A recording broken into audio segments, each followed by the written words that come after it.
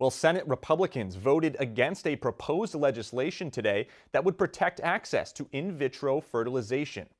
IVF is a fertilization process where a woman's egg is combined with sperm in a controlled environment to create an embryo. Once the embryo grows, it is then implanted into a uterus and results in pregnancy.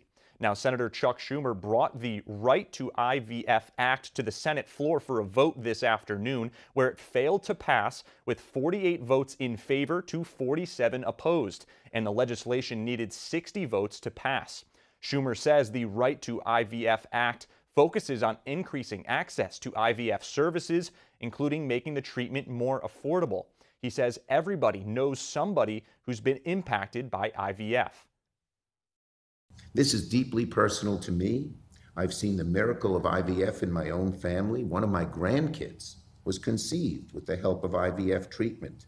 And I have a beautiful, beautiful little baby boy running around. And our family is so joyous.